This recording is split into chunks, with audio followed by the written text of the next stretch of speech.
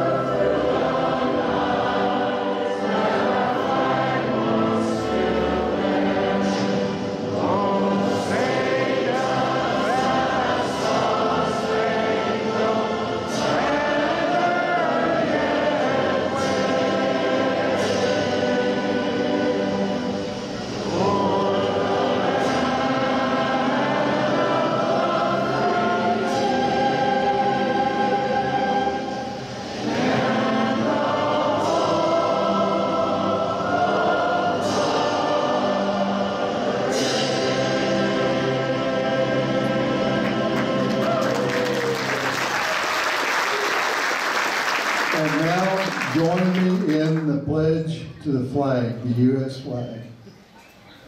I pledge allegiance to the flag of the United States of America and to the republic for which it stands, one nation under God, indivisible, with liberty and justice for all.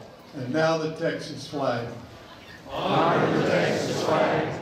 I pledge allegiance to thee, Texas, one state under God, one and indivisible. Thank you.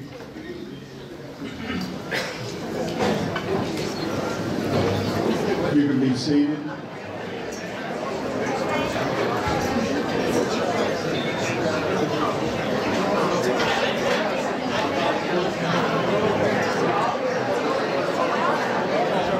Good evening. On behalf of myself and the officers and directors of the Republican Club here at Heritage Ranch, we wish you a warm welcome to all of our sponsors, to all of our beloved residents, and to all of our candidates and office holders that are here tonight. So, you know, I had some people come up to me and say, you know, there's a big-time football game going on tonight, and so, you know, I imagine that's going to affect the attendance. And then we said, you know what, this is the night that we were able to get the clubhouse, so we have to have the dinner tonight. And guess what? You, our wonderful members, have honored us once again with a full house. So thank you. We never take that for granted. We always keep working to think about those things that are important to you. Second point that I'd like to bring up, and that is our agenda for the next 2 months is all about getting you to see and meet the candidates who are running for office. We realize how important this upcoming election is. We have to win this election and start to get this country back in shape again. So we want you to see all of the candidates. We want you to hear from all the candidates so that you can make the best decision. Now, every candidate that you hear and see tonight is a Republican because we're going through the nomination process. Our job is to pick out the candidate that can beat the heavily financed Democrat that they're going to have to run against. So we have to work really, really hard to make sure we get the very best candidates out there that we know are going to win this election this year. It's kind of funny as we talk about all of this. As you know, our club has been heavily involved in election integrity. And it's interesting if you look at election integrity as to what's going on right now up in Washington with this H.R. 1 bill. What's really interesting, I had one of our members show me some literature the other day that I thought was very, very revealing. But back 16 years ago in 2005, we actually had a bipartisan commission led by Jimmy Carter from the Democrats and Jimmy Baker on behalf of the Republicans. And they actually did come together and come to some serious conclusions. One is that we had to have election integrity, and voter ID was at the centerpiece of that forum. So that information came out. It's interesting to note that there are 47 countries in the United States that are, not the United States, excuse me, in the world that run democratic free elections like we do. And of that, we are the outlier. England in 2004 determined that they couldn't have paper ballots because paper ballots led to too much fraud. France, prior to that, came to the same conclusion. So they've eliminated paper ballots. All of the other countries have eliminated paper ballots except for the absentee ballot, where you have to file and send in your information and they mail you the ballot. So that's all been done. Now we have a party that is trying to bring all that back again. One more interesting note, Canada does not allow paper ballots. They have the voter ID.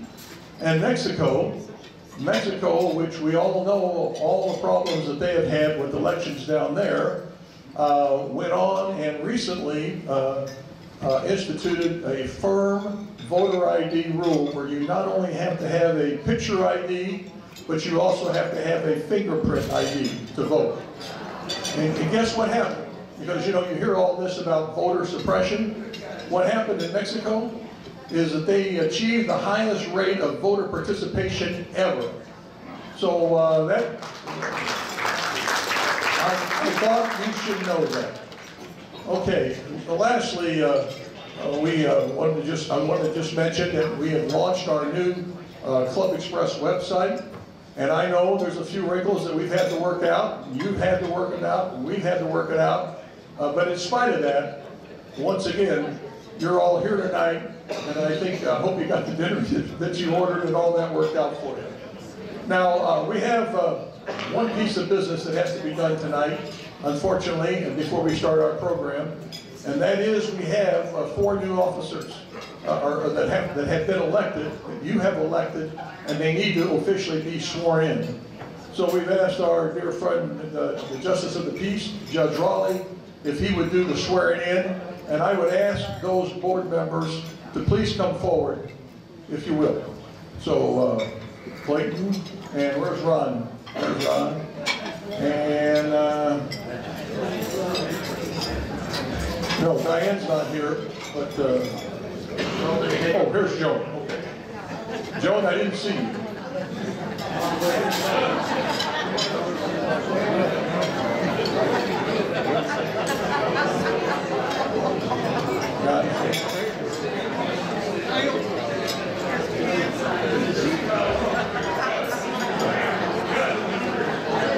So I am pleased to introduce to you one of our dear friends, Judge Paul Raleigh, who is the Justice of the Peace, and he's going to swear these 3 candidates in here.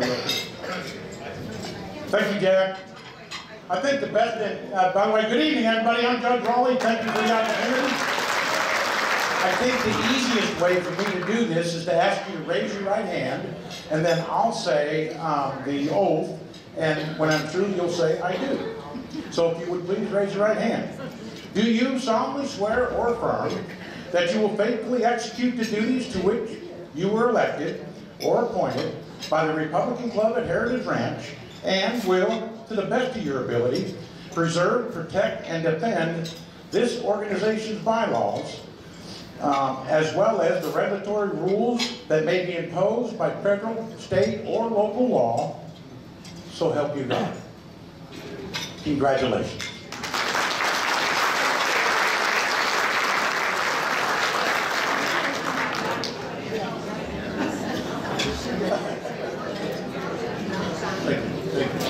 Okay, now we are very blessed to have with us tonight your elected officials and your candidates for the position that are available. So I'd like to ask them to come out and introduce themselves to you so you know who they are. You've got a name with a face here. How'd I do? Pretty good, huh? Are you running from? No. Yeah. Hey, don't forget to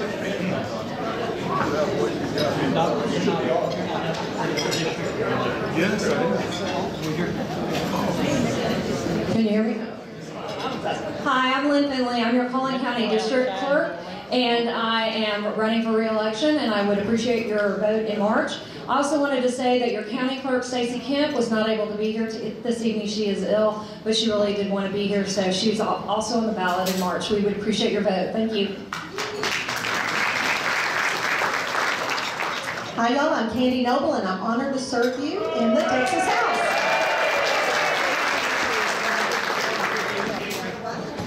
Hard act to follow. Ken Logston, Heritage Ranch resident, and I serve on the Fairview Town Council of seat 5. Good afternoon. My name is Sammy Knapp. I'm Constable of Precinct 3. I'm here to also represent Matt Carpenter, who is COVID positive, couldn't make it. He's running for Precinct 1 Constable. Thank you. Happy New Year, Heritage Ranch. Good to see y'all. My name is Henry Lessner. I'm your mayor, and I am not up for re-election this year. I got to get another year out of this. So.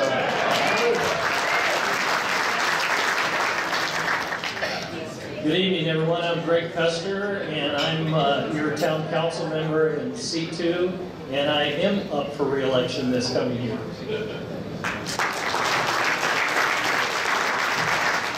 And I'm Sue Reeves, and I'm honored to serve as your precinct chair, but that's not why I'm here. I'm actually honored to introduce to you tonight our county judge. Chris Hill is not feeling well tonight. He sends his regards, and also Angela Paxton. Our senator is speaking in Plano tonight, and she is working hard to keep our future free. Thank you. Good evening, ladies and gentlemen. Thank you, Heritage Ranch, for having us. My name is Lee Finley, and I'm running for Collin County Judge.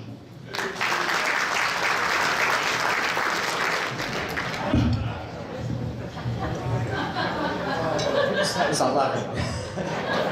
My name is Dr. Matt Rostami. I'm an eye surgeon running for Texas State Senate District 8. My goal is to grow out our party demographically. I would appreciate your vote. Thank you.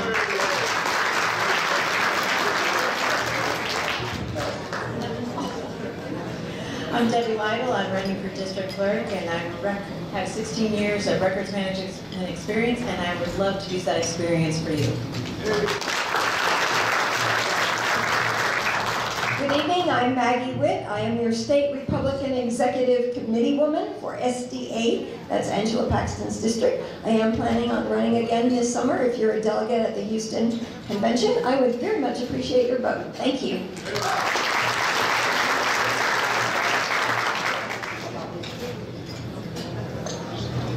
Good evening. I am Jimmy Angelino. I am running for judge of Collin County Court of Law number 5, and I would appreciate your vote. I'm making sure I follow the rules.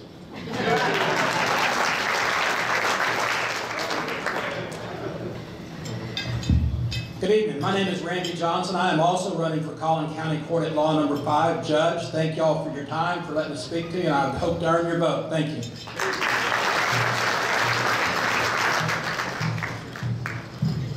Good evening, C.D. Mayfield. I'm running for Justice of the Peace, Precinct 1. Look forward to giving your vote. If you have any questions, I'll be at table 13. Thank you.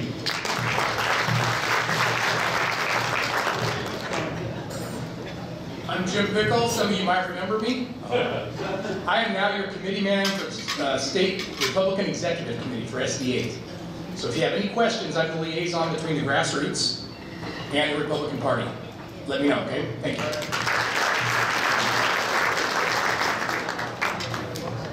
evening, everybody. I just got here and put me in this line, so.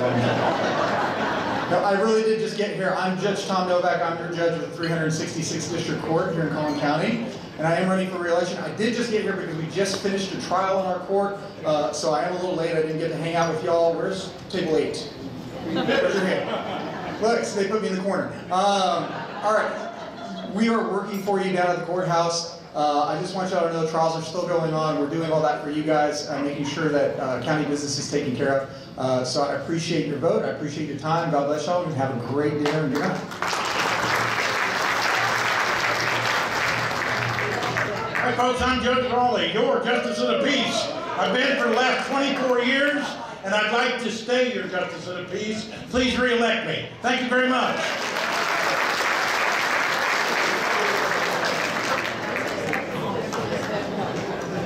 Hello, everyone. My name is Ricky Williams. I'm running for Congress in Congressional District 3, and I'll be right over there after dinner. Thank you.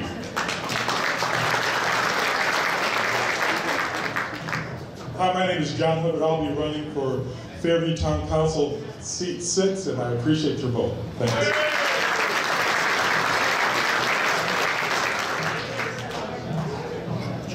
Hello, I'm Kobe Owen. I'm running for Constable, Collin County Precinct 1, born and raised here in Collin County. 24 years of experience in law enforcement. She told me to keep it short, so I'll be up here next week in the debate. Thank you.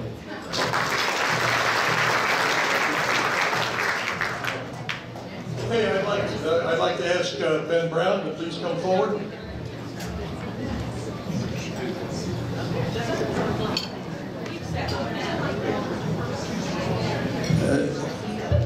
Would y'all please stand for the invocation and for a moment of silence? Some of you know Greg Chior for a number of years. He passed recently, one of our club members, and we want to have a moment of silence before our invocation.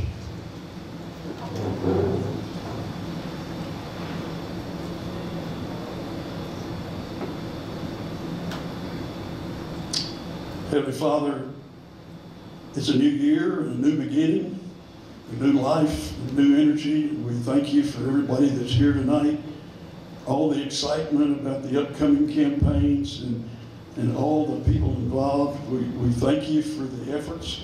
We thank you for the candidates that are running. We ask you to give them health, give them wisdom as they press their races, and give us wisdom to discern who to vote for. Thank you tonight for the food. Bless it to the nourishment of our bodies. In Christ's name we pray. Amen. Amen. And you may be seated. Enjoy dinner. To get it. Because we are ready to begin as soon as everything gets quieted down.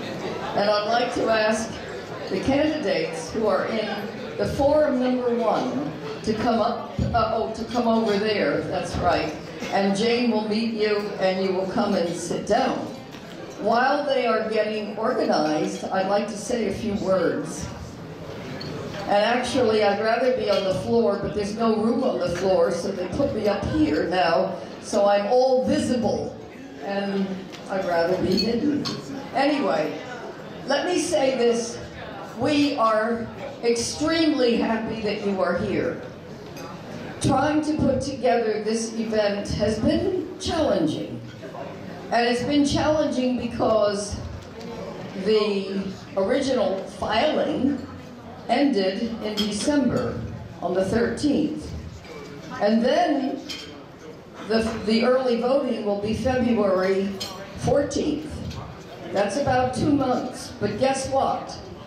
Our beloved Christmas celebrations and New Year were in the middle.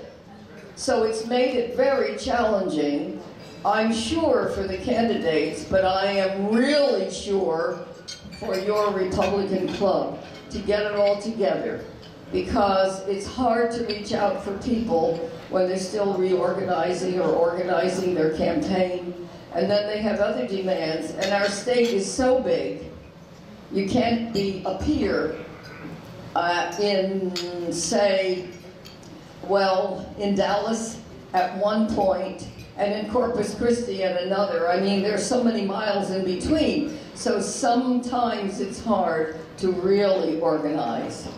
And then there's another feature, which was hit today.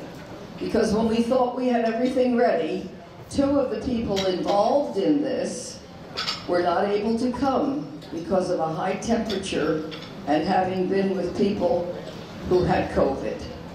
That was just proven that they had a positive test. So, we do what we can, and we hope we provided something for you, knowing that we have to deliver when we say we're going to do something. We have it all together. It's not perfect, but we hope you will enjoy it, and it is very informative for you. Part of our program is on video, but it's a video that was made especially for you in Heritage Ranch. The first forum will have, as you see, Suzanne Harp, she should be coming, and Keith Self, and Ricky Williams, and a representative for Van Taylor, who was currently, like today, called to a session in the House. So you can't be 2 places in one time, so we have an alternative. But we are going to have Van Taylor's on video because he did make something especially for you. So what we're going to do first is start our program, and we will, just a moment.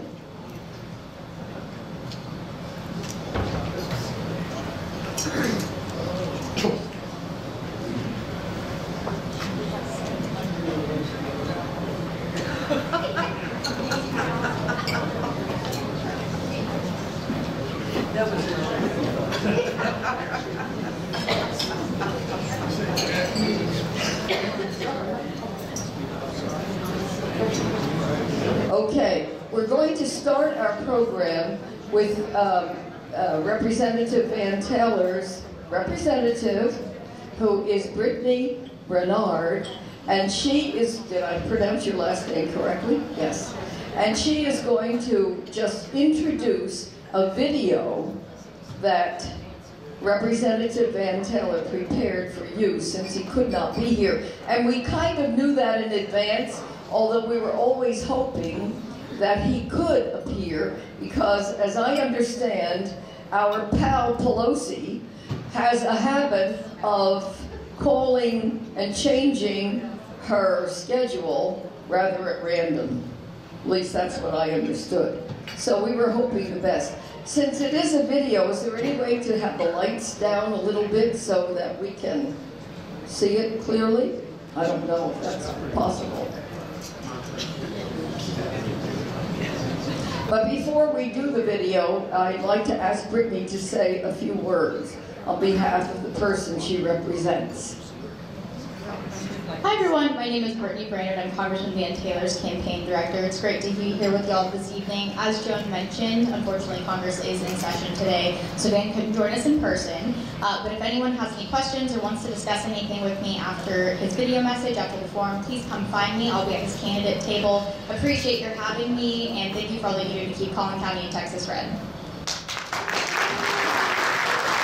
And the candidate tables, as you know, are in the lobby, and I urge you, and I'll say this again and again, to go by, because all of our candidates have information for you to take with them. So, are you ready with the video? Yes. Hello, Heritage Ranch. This is Van Taylor. I'm sorry I can't be with you there tonight. I'm in Washington, D.C. fighting for our conservative values.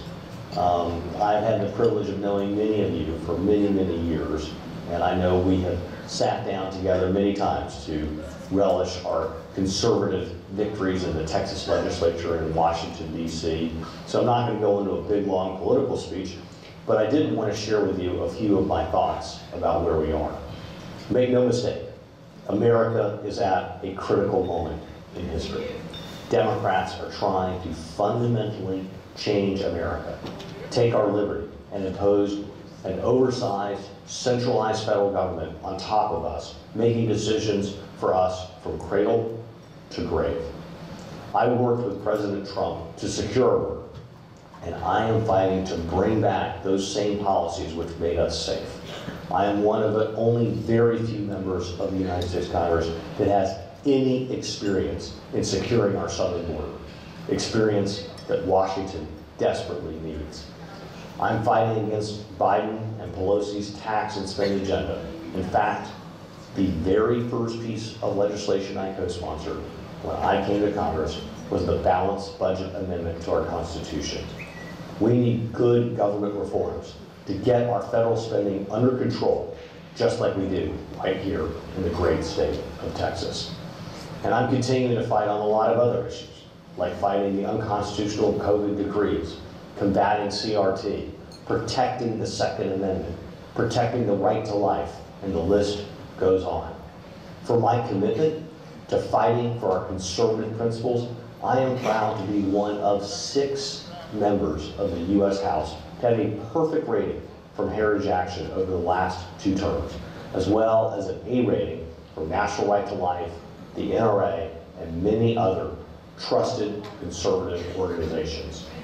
In our campaign for Congress, I am honored to receive endorsements from many conservative leaders, including our own U.S. Senator, Ted Cruz, Texas Right to Life, the Texas Homeschool Coalition, and the Trump administration alumni, Congressman Bonnie Jackson, and former Texas Governor and Trump Energy Secretary, Rick Perry.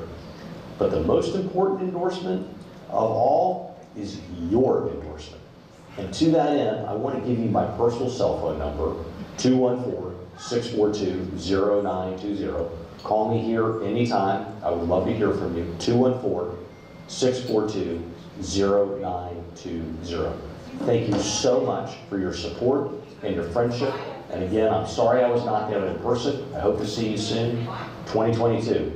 We're going to make America great again and fire Nancy Pelosi. God bless.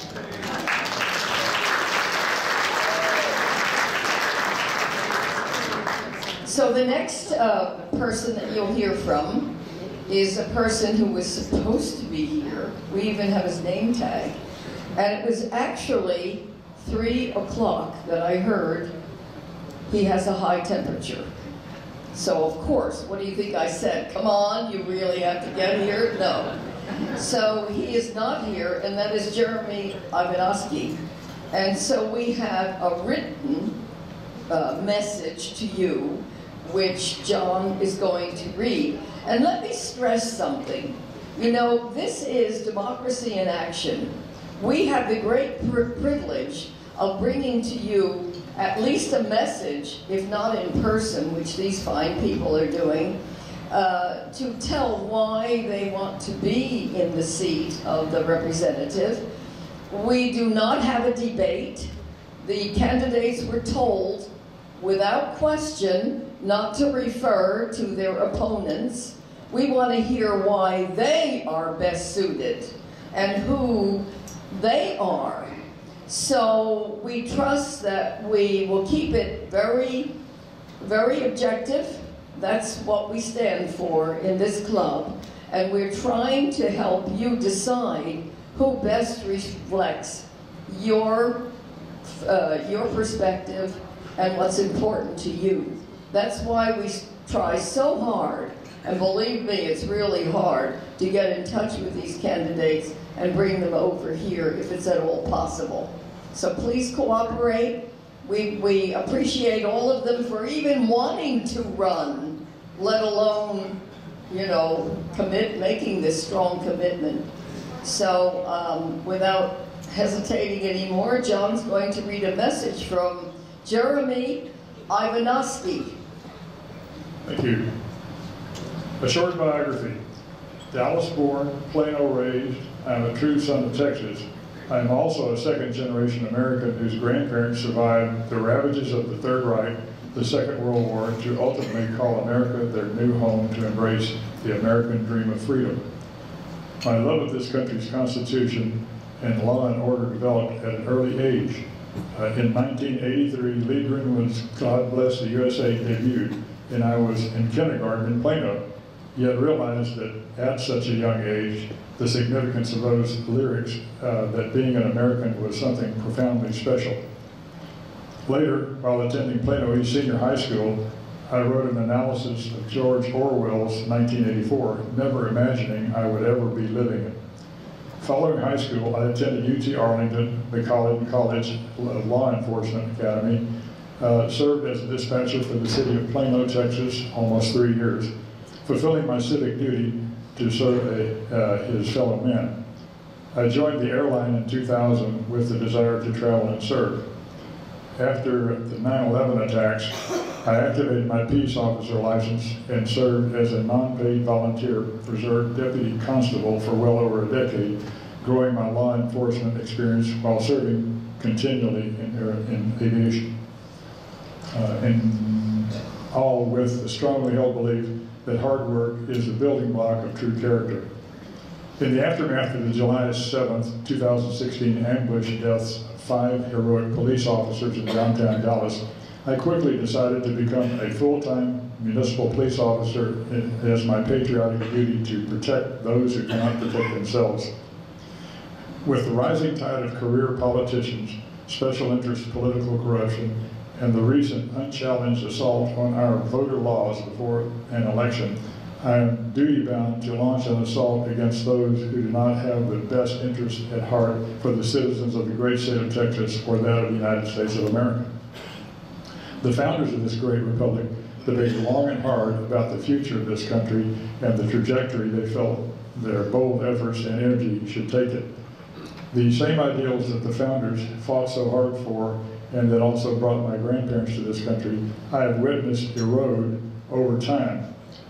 The secularization of society, removal of God from nearly everyday life, the dissolution of the nuclear family, decline of self-reliance and resiliency, literal rewriting of our history, a decline in educational standards, moral decay, uncontrolled open borders, assault on our great military from within, just to name a few. While God-fearing red, white, and blue-blooded patriotic Americans of all faiths, religions, and creeds unite to take a stand against this tyrannical assault and takedown of our great republic, Americans are unstoppable. When patriots, constitutionalists, God-fearing warrior sheepdogs come together, the best is yet to come. Would you help me support today to trust your vote? Would you help support me today and trust your vote is not wasted in Congressional District 3? Regards, Jeremy Ivanovicus. Thank you, John. Now we're going to begin hearing from the 3 candidates who are sitting in front of you. We have them according to their sort of alphabetical order of their last name, meaning Suzanne Harp with an H. Jeremy, of course, is done. Keith Self and Ricky Williams. So the way we're going to do this, we have a general question they will be answering. They'll have 2 minutes to introduce themselves and to tell something about themselves personally and professionally, and perhaps why they want to be in the office. This is not a question, it's a statement introducing who they are. We will begin with Suzanne Harp, but thereafter, in order to be fair, we will have the beginning with number 2 and number 3. We'll keep changing off so that the same person isn't expected to start everything off just like that. So at the 25 seconds before they're due to stop, they'll hear. And when they're due to stop, they will hear. And if they don't stop, I have my weapon. And it makes a terrible noise. They don't want that embarrassment. Okay. So I have a nice timekeeper here with me, John Sevchik. And will you begin, please? You're starting. Yes, stand up is better, and you can wander around, but keep the microphone almost in your mouth. This is interesting. Thank you, Heritage Ranch, for affording us this opportunity. What a privilege it is to run for U.S. Congress to serve Collin and Hunt County. I'm a 6th-generation Texan on my mother's side, and my dad came to this country from Athens, Greece, after enduring the Second World War and the tyranny of communism. He taught the 6 of us kids to love and respect this country. He also taught us to be mindful of a government that oversteps its bounds. It is truly sobering to see the gross government overreach that's coming out of Washington today. Like most of you, I'm a God-fearing patriot, and I don't want to be the generation that loses the republic. Over the last year, we have endured a fraudulent election, never-ending unconstitutional mandates, gross government spending, and the total abandonment of our citizens and allies in Afghanistan. What we need is a congresswoman willing to go toe-to-toe with Nancy Pelosi and the establishment. A congresswoman willing to fight for our liberties and the Constitution. A Washington outsider with a proven track record of solving complex problems. Currently, I am the Vice President of Strategic Accounts for an investment bank where we specialize in mergers and acquisitions. With my background of building business, growing revenue, and starting new companies, I know that we have what it takes to build and support not only this county, but our country. Thank you for that. What I'm most proud of is being married to my husband for 27 years and raising our 4 kids and homeschooling right here in Collin County. I'll bring solutions to our border, to energy independence, and making sure we bring government spending back under control. I would love for you to trust me with your vote, and I promise you one thing. If you send me to Washington, I will not disappoint you. Thank you.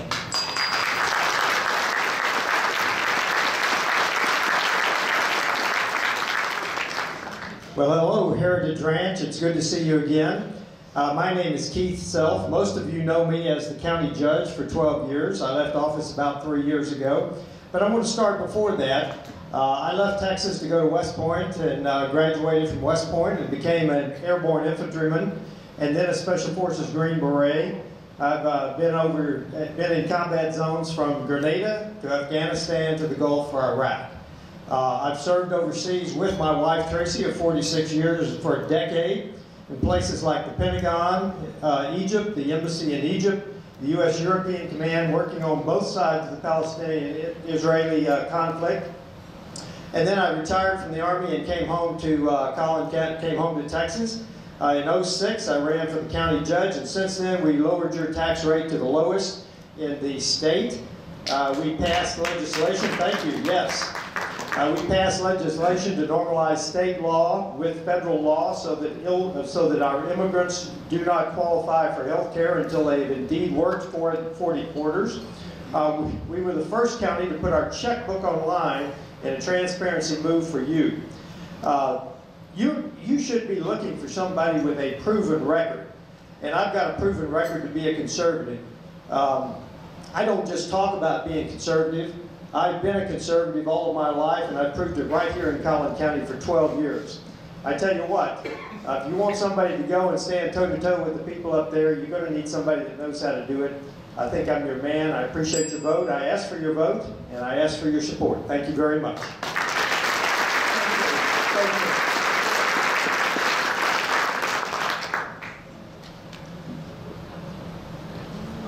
Good evening. My name is Ricky Williams, and I am not a politician. I am an educator. My wife Tammy and I, we have 3 sons. The 2 oldest have already graduated from college, and our youngest is in middle school, and we have 2 grandchildren. I'm the product of a working class family, and I began working from the time I was in the 2nd grade. I'm a first-generation college student, and I worked in the oil fields of North Louisiana to put myself through school. I began my career in education as a teacher and a football coach before moving up to athletic director, a high school principal, and school superintendent. I currently work at the 2nd largest educational service center in the state of Texas, where we serve over 900,000 students, and I've been there for the last 14 years. What led me ultimately to run for Congress is that I wanted my children to know that their dad will stand up for this country and stand up against the Marxists in Washington, D.C., as well as the Republican rhino establishment in Washington, D.C. as well. I want them to know that their dad will do that for them and this country. You know, I've seen firsthand the destruction that the federal government can do to our children through poisonous ideology like critical race theory and programs of racial discrimination disguised as diversity, equity, and inclusion.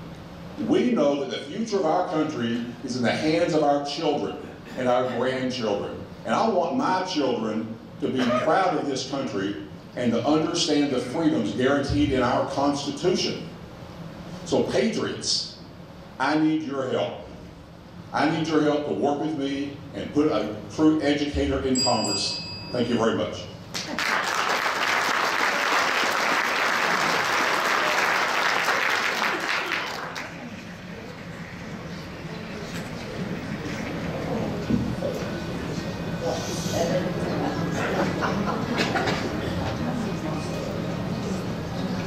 The candidates were just given the copy of the questions, and I will read the question. The only reason I thought it would be more efficient if they would have it in front of them, because they could kind of refer. Some people are more visual than auditory, and whatever your learning style is, we accommodate.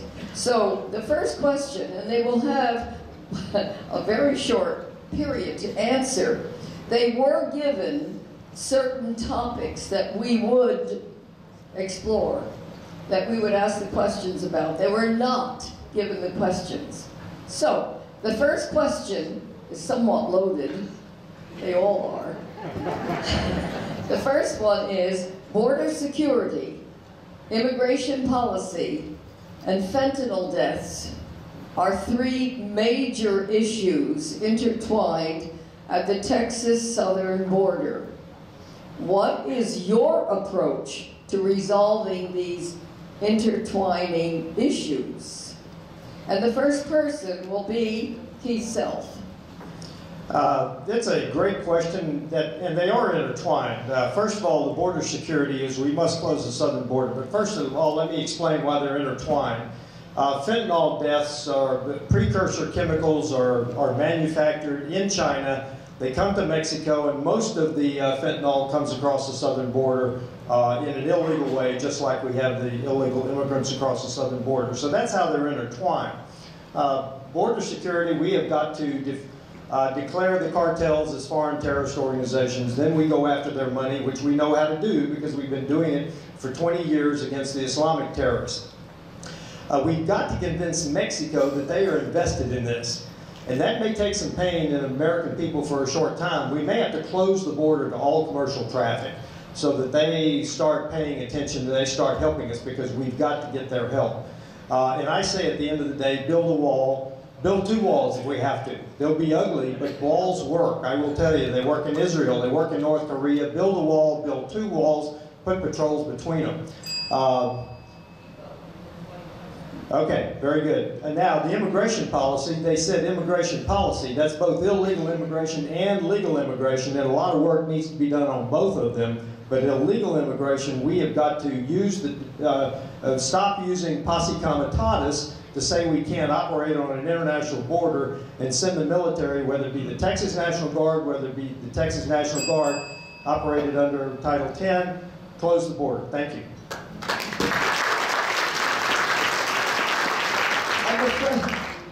I'm afraid they have to speak very quickly.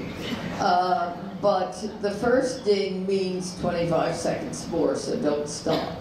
And just get ready for delivering. I realize it's short. I wish we had a lot more time, but we know people need to leave when they need to leave, and I don't want them to go out the door until you're done, right? Okay. All right. The next person is Ricky Williams. Thank you. Pete, I say build four walls. How about that? Obviously the border is a big issue for us, and obviously we do need to finish that wall that Trump started.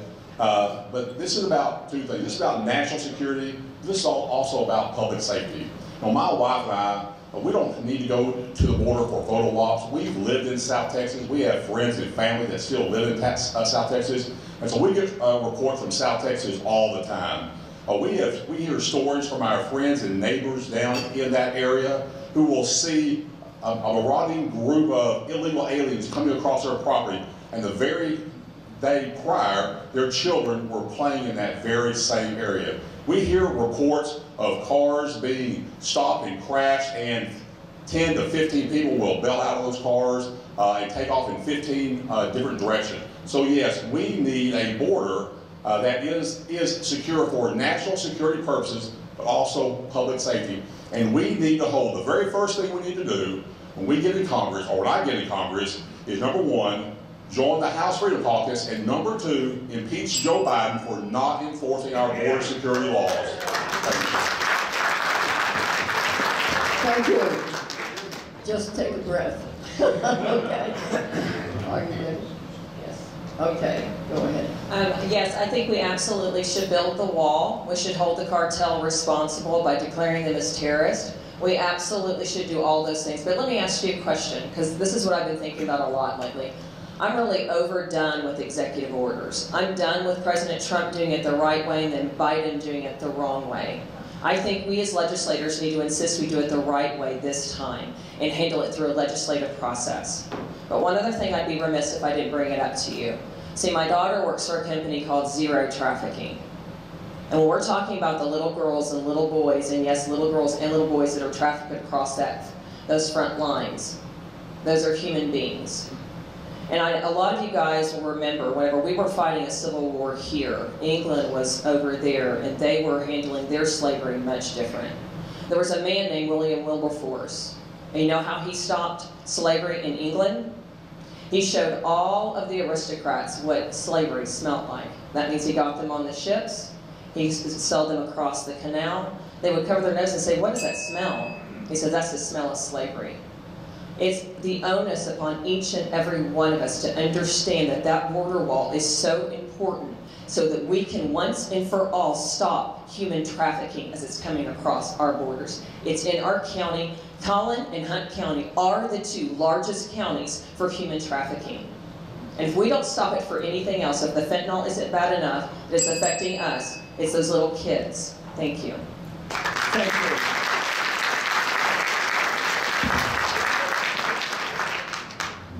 The next question is,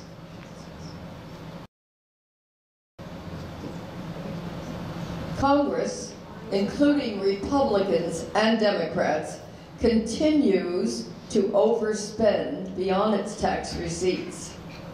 What will you do to get control of federal spending, and how can the U.S. government reach a balanced budget?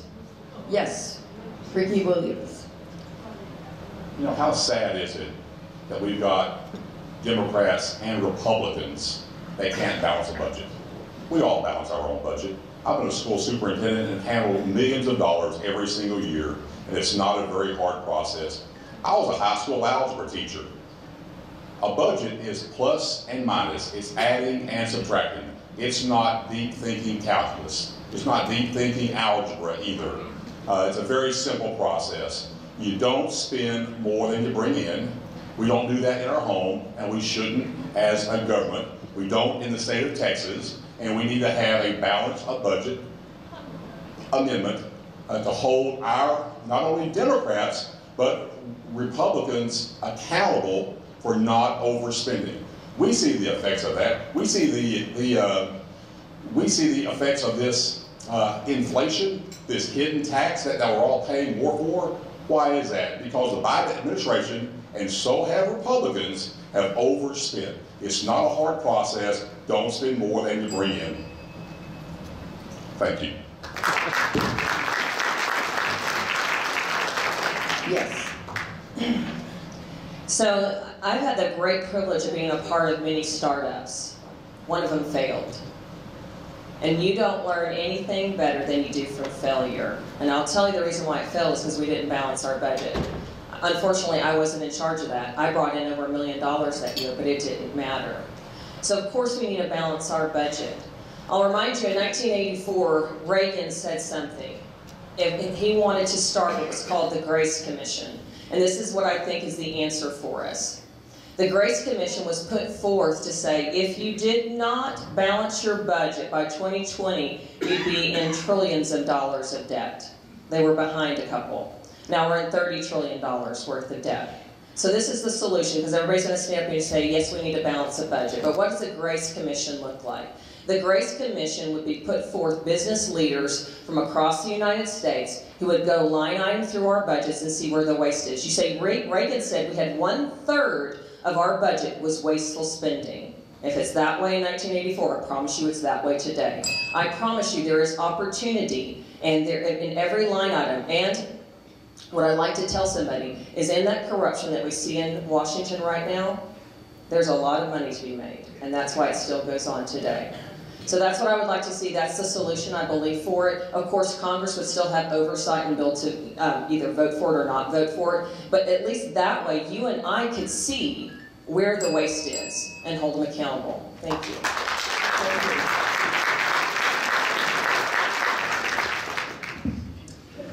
A couple of figures just to get started. First of all, the last time that Congress balanced a budget, went through the entire budget process, 1996. 25 years ago is the last time they used the budget process before 1 October. Secondly, every time you hear $1 trillion, given the division of the families in America, that's $10,000 for your family. So the debt of today, $29 trillion, that means your family is on the hook for $290,000. But frankly, that's not us. That's our kids, that's our grandkids. We have got to stop baseline budgeting is the primary reason that we will be able to start. Now, I will tell you how hard that is, though, because this inflation that we're seeing today, our debt payments are going to skyrocket, which means we're going to be cutting into the non-discretionary funding, such as the Department of Defense. So this will be very difficult. If we stop the baseline budgeting, we can start to cut it down, though, because baseline budgeting basically says you get everything you spent last year plus whatever, 8%, 10%. We must stop that. Stop the bleeding is the first thing we've got to do. Thank you.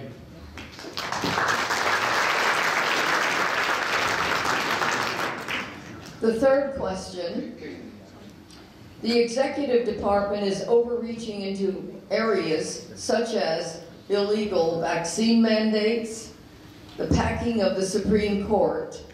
What can you do to stop this and other executive department overreach attempts? Ricky Williams, you're on first. Am I right? No. Oh, excuse me, that's Suzanne. Sorry. No worries, no worries. Yeah, so our presidents, again, they love the executive orders.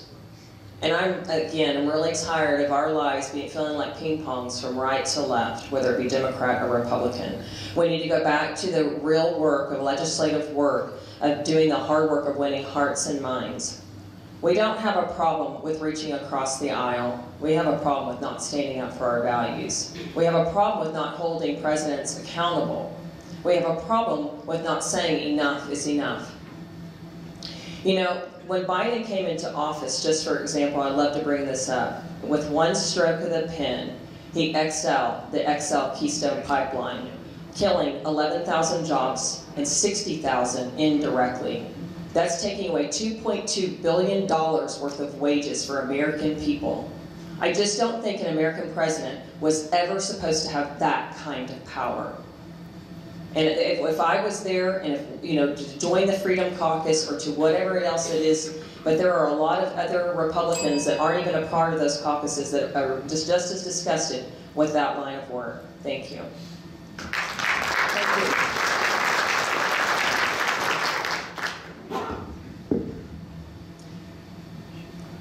Every department, every independent branch overreaches. The way we will stop this is sunshine has a great impact. We need to hear a voice from the congressperson, man or woman from CB3. We need to hear it loud. We need to hear it clear. We need to hear a message that will say this does not represent the 766,000 people of Congressional District 3. And I won't be a part of it. And I will be as loud as I can, and I will do what I can to shine sunshine on this problem, because this is not right by the U.S. Constitution. Thank you.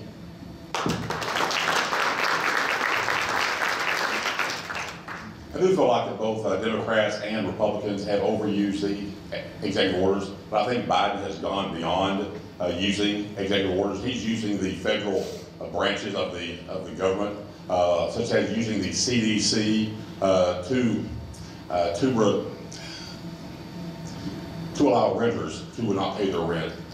He's used OSHA to enforce vaccine mandates. He is overreached in those areas, and I think if we don't, as Republicans, stand up against that every single day and fight back against that, then these rogue administrations, like we have these illegal rogue administrations, like the Biden administration, will keep doing this to us.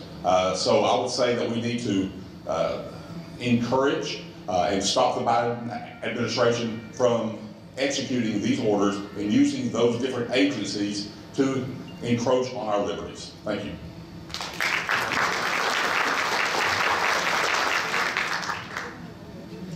The fourth question: what are your suggestions for the January 6th Commission?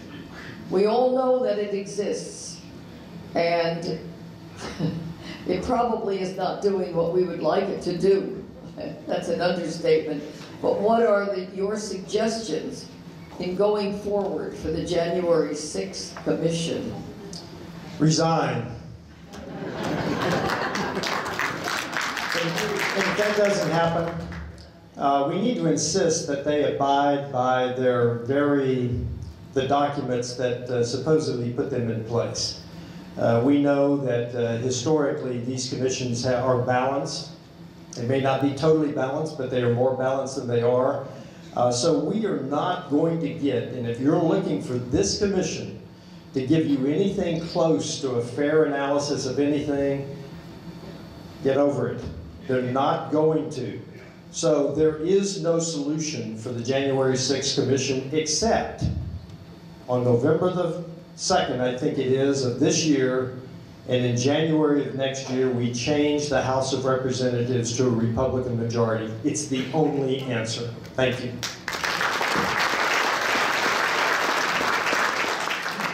You know, the January 6th Commission is the first commission that we have a commission in the House and not the Senate. So let that sink in for just a minute. My son was there on January 6th when the riots took place, and I don't even really call them riots. He was in the Cannon building that day, and he was texting with me back and forth. And he said to me, I said, you know, Blake, stay in your office. He says, Mom, I don't see really a problem. I said, I can see Antifa in that office. I can see Antifa coming through. You see, we paid attention to the Summer of Love, right? And if you want to have a commission about something, shouldn't Congress be worried about the billions of dollars of those small business owners that their lives were upended? Shouldn't Congress care a little bit about the police officers that were murdered? Shouldn't Congress care a little bit? So for me, I would say kill it immediately, right? We have no business going there at all. So the answer again is the election. The answer is to make sure we don't let these kind of people have power again over us. Thank you.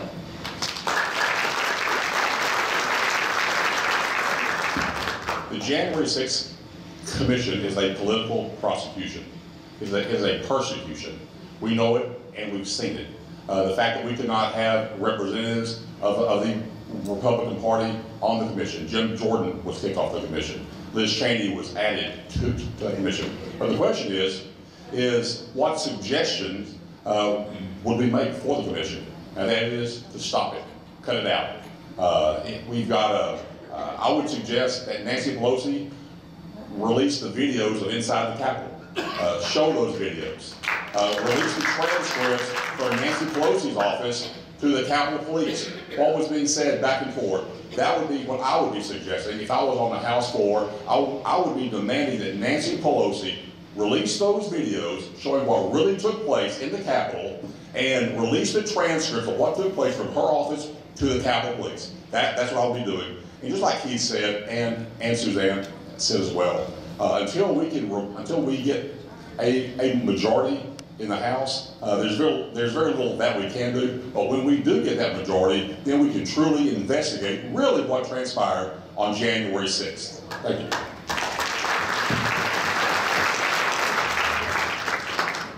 We are going to go into one more question, and it will be on number 6 on your sheet. But I'm not going to read the whole thing, except the education and the energy departments are huge, poorly run, functioning or non-functioning, poorly functioning bureaucracies. The Department of Education has seen significant declines in education and has promoted dangerous ideas, such as the 1619 project and the CRT training. The Energy Commission or Department has not functioned either as it was supposed to. So, as a representative, what would you propose for these departments? And you begin, Ricky, because I think it got a little mixed up before. Got a little long jar here, Go ahead. If you don't mind, I'd like to focus on the education department, because that's right down my alley. So Ronald Reagan inherited an education department that was implemented by Jimmy Carter. He vowed to do away with the education department because it was not needed. The more departments and secretaries that we have in Washington, we have more and more federal spending and more bloating and more federal control. What I've seen in my time in education, from the very beginning, from when George W. Bush took the Texas Miracle to Washington, D.C., and we got no child left behind. We have seen an encroachment into our classrooms at the state level, not only from the state level, but across this nation. We have seen more and more federal control in our nation's schools. And one of the things I've been talking about over and over is we've got to get the federal government out of our classrooms. We've got to have the federal government stop telling our teachers what to do in our classrooms and leave the control of our schools to our local school board. We know good and well that the best decisions for our children are made closest to that child, and that is the parent and the child, and the teacher and that child. So we must, and I will always insist that when I get to Washington, D.C., I can promise you this, I will work every single day to reduce the effect that the Department of Education has on our schools and our children, and to get the federal government out of our nation's classrooms. Thank you.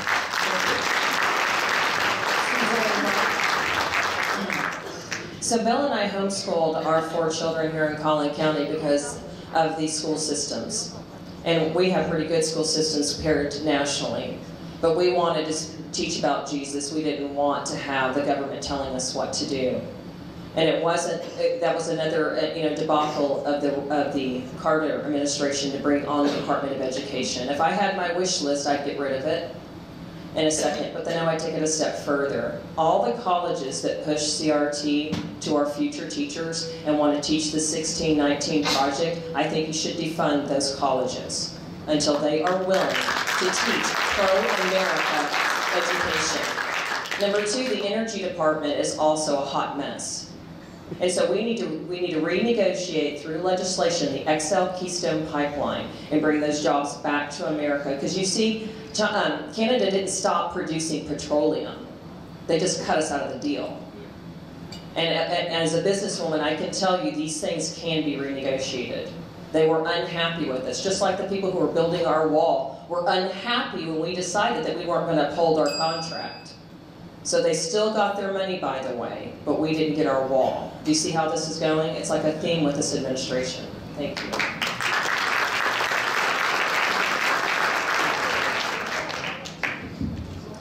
This is an opportunity for us to go back to the enumerated powers in the Constitution. Neither one of these departments is enumerated in the US Constitution. If you are going to admit that they're going to be here for a while, then return as much of the power to the states as possible. The federal government stop picking winners and losers, because that's what the federal government does. It picks winners and losers, and we talk about free markets, but there are very few free markets left because of the federal fingerprints on every single market. So my first option would be to look at the US Constitution. Let me tell you, when you're talking about doing away with departments, one of my sayings is courage is contagious. And politics is a team sport. We need to go find as many conservatives as we can find to stand alongside us to make these changes. So first of all, go back to the Constitution. Then you need to get the federal government to devolve power back to the states in both of these areas. Thank you very much.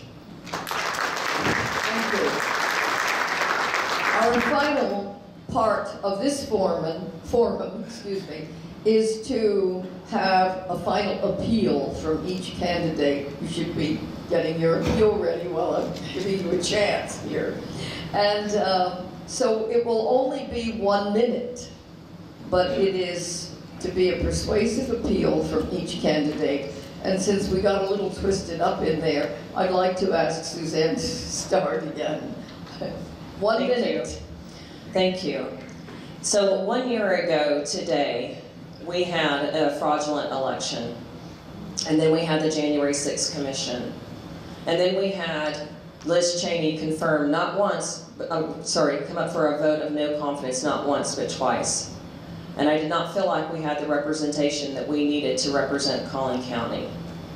So all the years that I spent homeschooling our kids, we learned about the Constitution, but we would take the philosophers against the Bible, and we'd say, can somebody in America rewrite this again today? And we thought that that probably wasn't going to be the case. So as I'm sitting there with my homeschool moms, and we're debating on how to solve the world, and after January happened, we reunited again, and they said, Suzanne, it's time for you to think about this. It's time for you to think about representing Collin County. And that's why I'm before you today, because I'm one of you. I'm a product of Collin County. Like I said, we raised our 4 children here. I was born in Dallas, graduated from Bertner High School, and when I go to Washington, I'm not going to leave you. Thank you.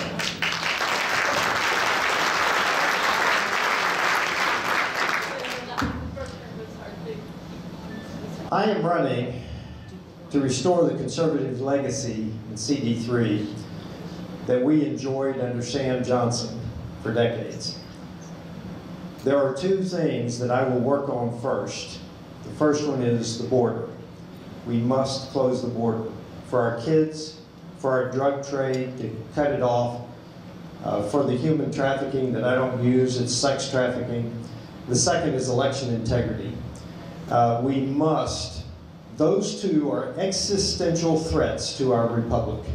A republic is a self-governing body, and if we don't get a handle on those 2, the border and election integrity, we will have lost our self-governing capability, losing our republic.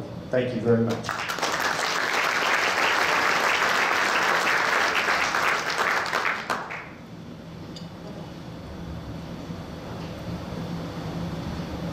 I'm running for Congress to give a conservative voice back to Congressional District 3. You know, this election is too important right now.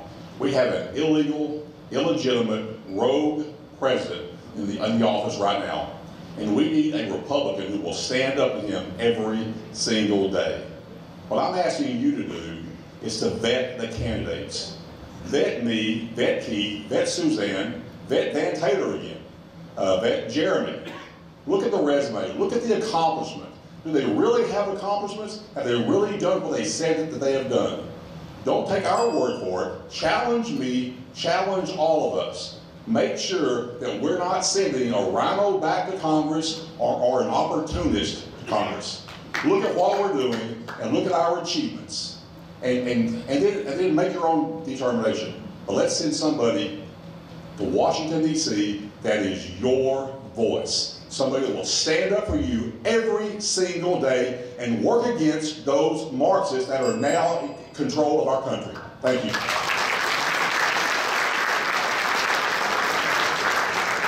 I'd like to thank all of the 3 candidates that are here, and certainly Brittany Bernard representing Representative Van Taylor, and our Bill Jeremy Avanauskas, for at least coming forward and willing to serve us.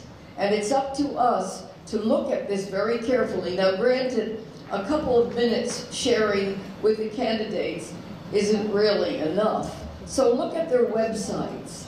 Try to dig into what they represent, what they've done, what have they been able to do, what has caused them not to do what maybe we would like them to do. So it's up to you. We are the voters. But thank you all very, very much, and all the best in whatever life may bring to you. Thank you.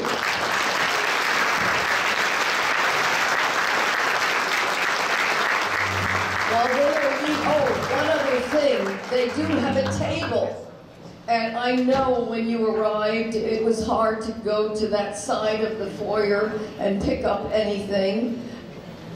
But now you have an opportunity. And I ask you all to stay in the room and listen to we have 2 short videos of the 2 people who are running for the Texas Supreme Court, a very important place. Would those 2 representatives come on up here, please? Jim Pickle and Toby Young. You can come up to this side.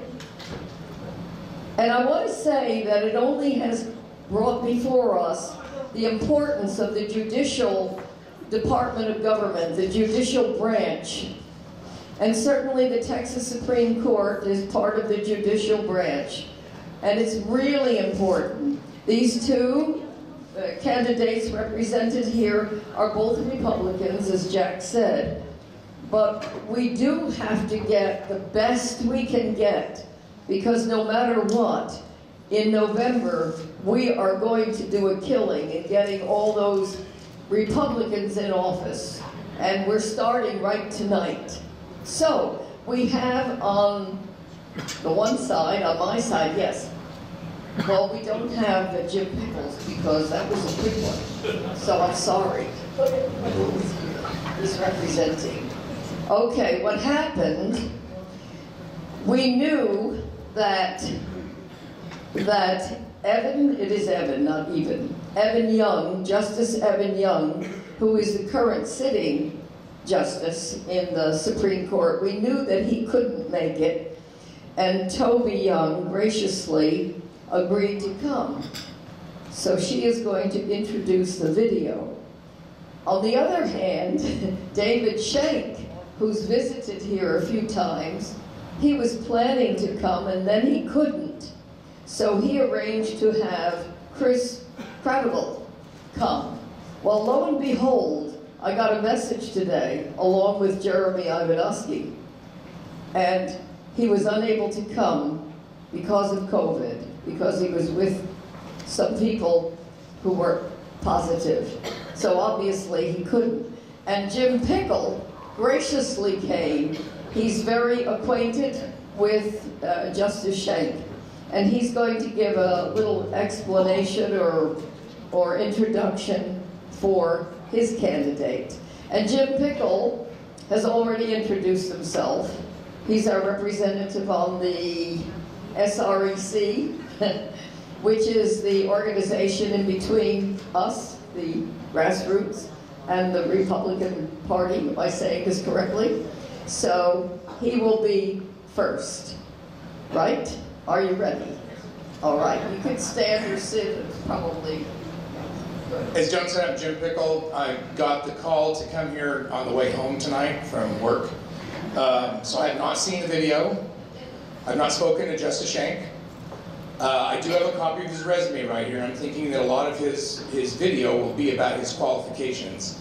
So I want to talk a little bit more personally about what I know about Justice Shank.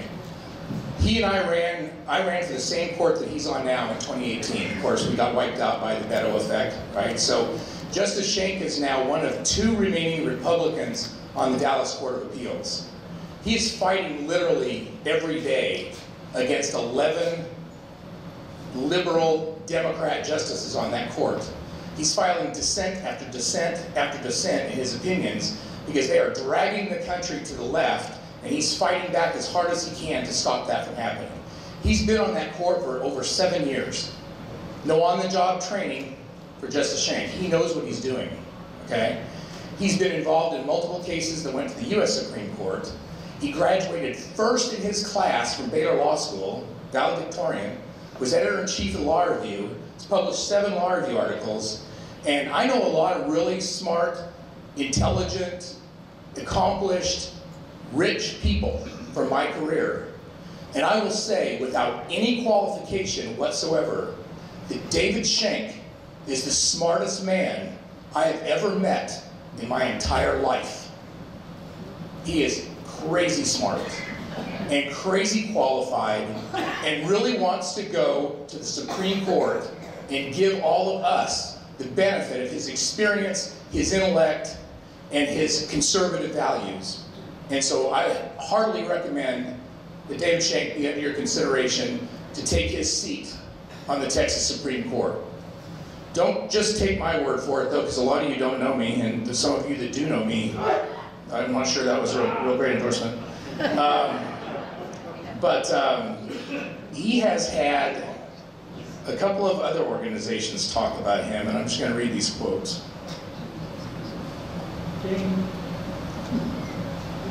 Texas lawyer, July 2016, 5 years ago. He'd only been on the bench a couple of years. Republican Justice David Schenck is arguably the most qualified justice who has ever sat on the 5th Court of Appeals. I've been practicing in this district for 30 years, that's an understatement. Dallas Morning News, hey, I got their endorsement, so it's not all bad. Says, Schenck is a solid conservative, but not an ideologue, and quotes former Democrat Party chair acknowledging he is, quote, almost too qualified for the Court of Appeals, unquote. So I'm not the only one that thinks that about him. He's very well loved, he's very well respected, his opinions are rock solid. He deserves to be on the Supreme Court. Thank you.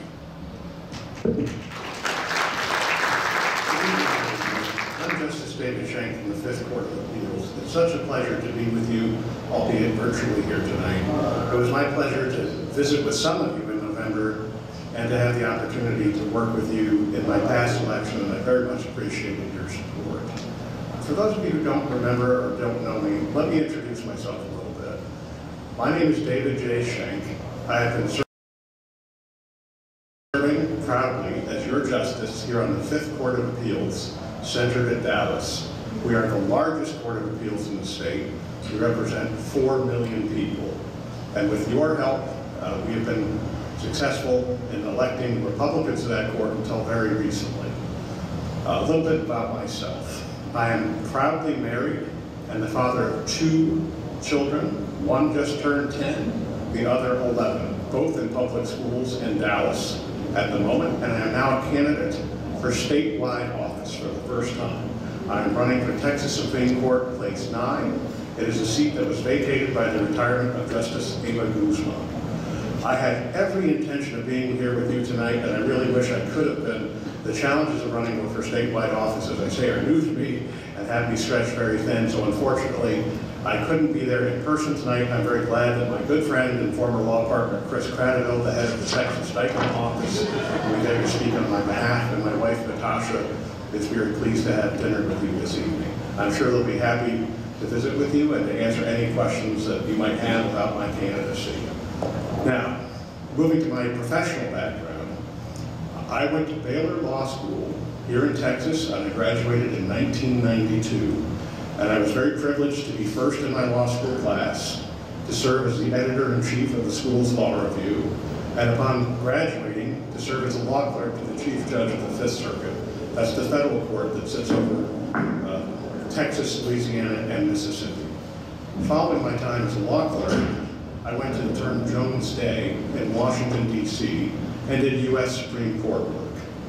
Following that 2 years in Washington, I returned to Texas and went to work with my friends from Baylor at the firm Hughes & Luce, which is no longer with us, and eventually took over as the head of the firm's appellate practice. I was then recruited back to Jones Day to run the Texas appellate practice here. I am board certified as an expert in civil appellate law, the one thing that the Texas court has jurisdiction over, and I've handled more appeals than I can count before I eventually left Jones Day as an equity partner to go to work for the Attorney General as Deputy Attorney General for Legal Counsel. In that capacity, I was responsible for 6 divisions of the office, including opinions, and ultimately the in-court legal defense of the Texas state redistricting plans in the last census cycle. I led that litigation in Texas and Washington, D.C. at the same time in front of 3 federal judge panels with a 1-year-old child in tow, and my wife can tell you all about the adventures of handling that litigation. It was quite illuminating. After leaving the Attorney General's office, I went back to Dallas to work with my good friend Chris Cradiville from Hughes & Luce. He and a number of my former friends were now at the Dykema law firm, and Chris can tell you more about that law firm, but it was a wonderful experience, and I was very pleased to accept the call from Governor Rick Perry to serve as a justice on the Court of Appeals. For those of you who were active in the club back in 2016, you may recall I had a primary opponent in that election. With your help, we prevailed. And then again, I had a general election opponent. With your help, again, I prevailed. Sadly, I am the last Republican to have succeeded in running for office in this, the largest court in the state.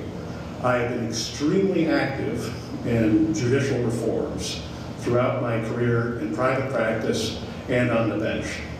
I believe Ben is very familiar with and can tell you more about the articles I published in the past proposing structural reforms to the state's appellate courts. Those articles were picked up and proposed as legislation to the Texas legislature in this last cycle, and I'm disappointed that unfortunately we did not ultimately have any successful plan to redistrict the courts of appeals or other judicial reforms. I believe strongly in a fair, competent, and functional appellate court system. I regret that I don't believe we have that system in place as of yet. For those of you who have followed the court's work, the Fifth Court of Appeals, that is, you may be aware of some of the very difficult decisions I had to confront recently with respect to judicial ethics. I stand by my obligation, I stand by my oath, and I will not negotiate on any of those and most important things.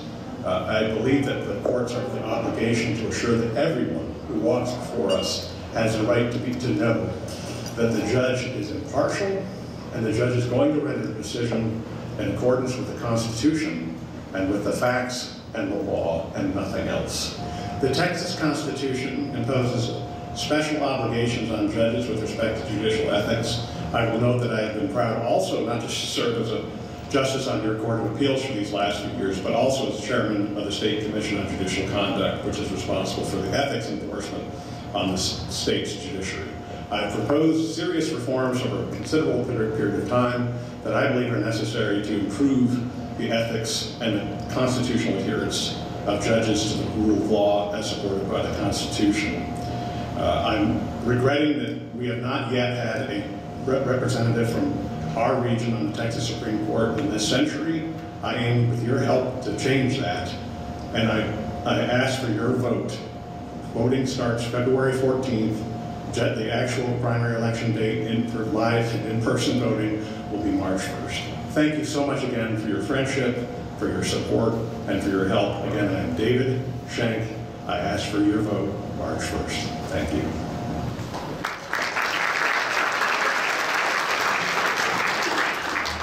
Now we have our last candidate. I was thinking, I can't say we saved the best for last because it's not fair to... Oh, go ahead. To rank. No, I have something better for you. We saved the sweetest for last. Toby Young.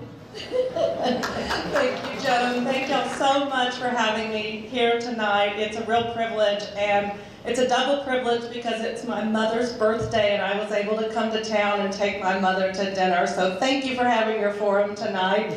My brother-in-law is with us. Evan's sister is in Collin County. Our 3 nephews are here. We're here a lot. I promise you're going to get to know Evan, and I promise you're going to hear a lot about the courts because it's his passion. It's his favorite thing to do. He sends his very best wishes to you. He's very sorry he couldn't be here. You can go on YouTube tomorrow and watch him on the bench. The Supreme Court is meeting for the next 3 days, Democracy in Action. Very riveting. But I'm glad to be here. I'm glad to tell you about my husband, the man I picked, and I promise, I scrutinized him, I vetted him, you can trust this man. Let me tell you a few things about this man. A few reasons I believe Justice Scalia picked him to be his clerk and to learn his judicial philosophies. The reason the governor picked him, out of many qualified candidates, we're very privileged in the state of Texas to have amazing lawyers, but Evan rose to the top. And the reason I picked him, it's very simple. As my daughter might say, there's a million reasons. And yes, of course, one of the reasons I picked him is I got to be forever young, and that's a wonderful thing as a lady. But there are more. Mostly his faith. Evan is a man of faith. I think the first time he guest preached, he was in high school. We started our own church recently this summer when the doors were shut and our daughter needed to be in a community with others and learning about the Lord. So we started a church. He's guest preacher there. He was guest preacher when he was in Iraq serving at the request of the Attorney General to go there. This is a passion of his. But it doesn't stop at the church. He's used the gifts he has in the law to represent religious liberties groups. He's been quoted extensively by the US Supreme Court on religious liberties. He advocates constantly. He's argued at the US Supreme Court on these issues. He's argued at the Texas Supreme Court. And when some people say, I've practiced there, Evan's argued there. I had somebody recently, when he argued before going on the bench, say, I feel like I just went to church and I'm pretty sure if they passed the plate, even the justices would be tithing right now.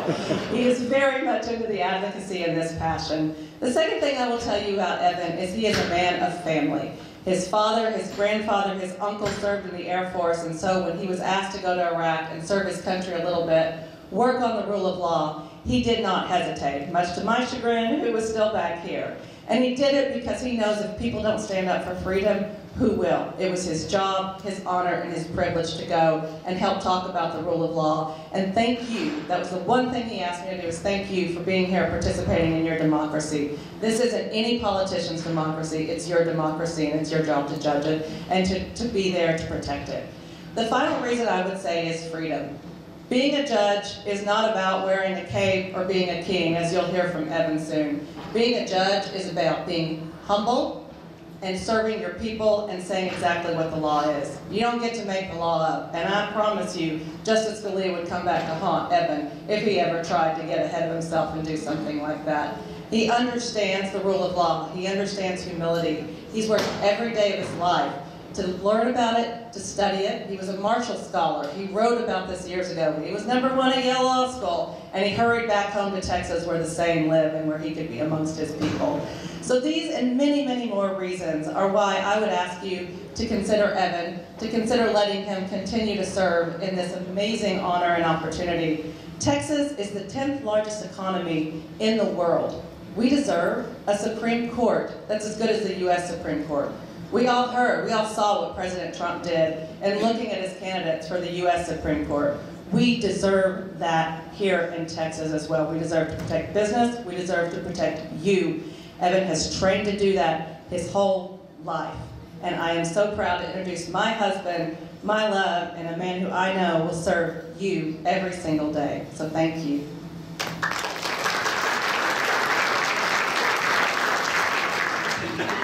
Good evening. My name is Evan Young, and I'm a justice on the Texas Supreme Court. I'm on the ballot to keep my seat. And I'm delighted to be able to talk with you by video.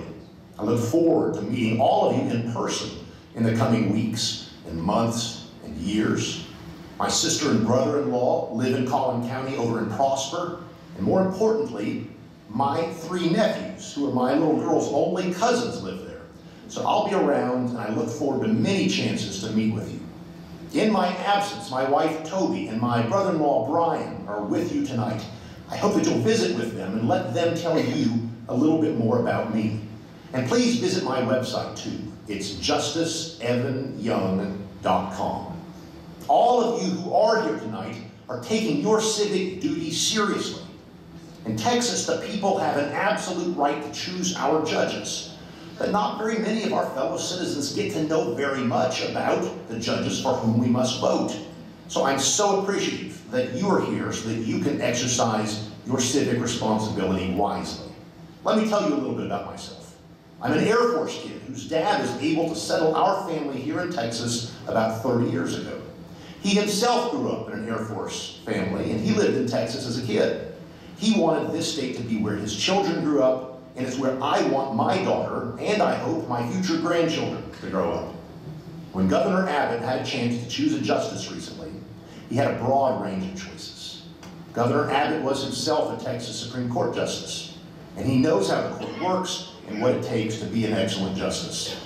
I'm very grateful that he picked me for this important job. I believe that part of why he picked me was because he knew that I am committed to the same method of judicial decision-making that my old boss, Justice Antonin Scalia, always followed. Justice Scalia was a great American and a great justice. He loved our state, and it's an amazing thing that he spent his last day on this earth in Texas. He was a faithful and principled justice who made it his life's work to try to convince the legal community and the American people that judges are not kings. Judges are not there to impose their policy preferences on their fellow citizens. Judges have only one legitimate role, and that is to serve the public by using lawyerly skills to accurately, faithfully, clearly, and precisely say what legal documents mean. Maybe the Constitution, or a statute, or a will, or a contract. Ultimately, all that a judge has the authority to do is to tell us what those texts actually mean. And if the people don't like the law as it is, it's up to the people, not to the judges, to change the law. Too many judges, especially in Washington, D.C., have confused what their role is. They think that our fellow citizens need judges to tell them how to live their lives. Justice Scalia always rejected the temptation to be the ruler of his fellow citizens. He knew that changing and updating the law is a job for the people and their representatives, and never a job for judges. Justice Scalia's methodology is what ensured that he could not stray from the rightful role of a judge. He could hold himself accountable, his colleagues could hold him accountable, and anyone who read his opinions could tell if he was being consistent and reliable.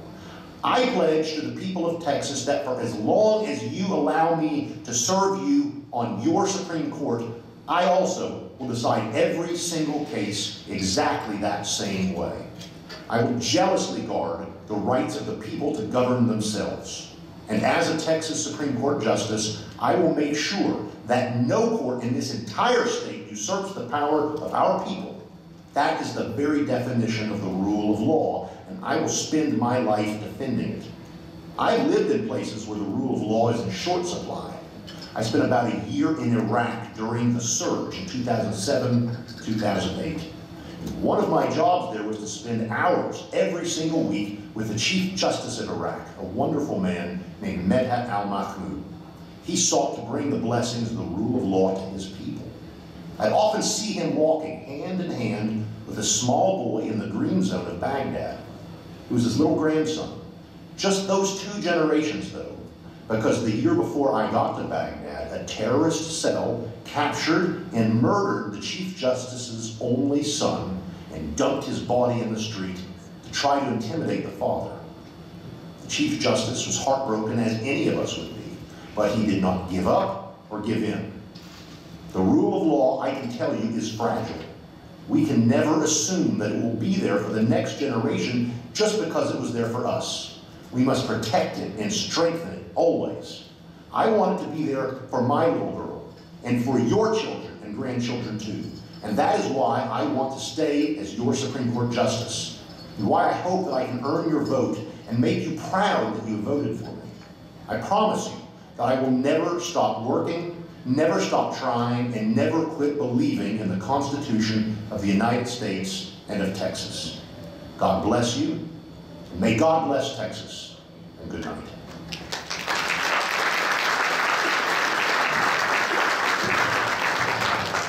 I'd like to thank Toby Young and Jim Pickle for the representation. 2 fine representatives for 2 fine candidates. Thank you very much.